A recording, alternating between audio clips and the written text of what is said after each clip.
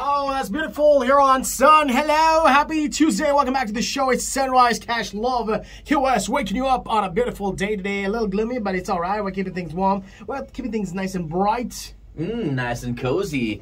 Now, if you're used to luxury, you're used to comfort, coziness, and all the good things in life. If you are royalty, Cash, would you give up your royalty to marry a commoner? A commoner? I mean, that seems to be like the fad these days, right? We're all commoners. How did it for Meghan? Ah, yes. Isn't that a Japanese princess who's going to do that as well? Yes, Japanese royalty actually, Wow, which okay. is like, huge. Japan's Princess Meiko. She lets go of millions and millions of dollars and her royal status to wed her college classmate. Wow. Now, they're going to get married this week. Would you do that though? Let go of everything? If I was royalty, bro, I'd have like about 10 wives. I mean, why would I give up? But okay. When you look at it from their perspective, right? They've been brought up with luxury. They don't understand the normal ins and outs of being a human being, right?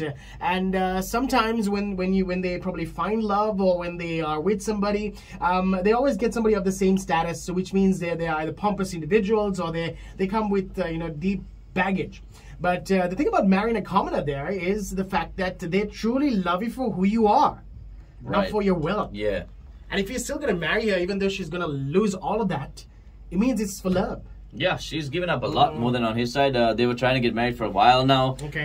They didn't have the finances because she's letting go of all that, right? Right. But hey, love will find out. It's a very Aladdin type story, I guess. In reverse, yeah, pretty much Aladdin type story. Yeah, but she got to keep the wealth, And Aladdin became rich. Yeah, true. This is not like that. The imperial royal family will disown her, I guess, in that way.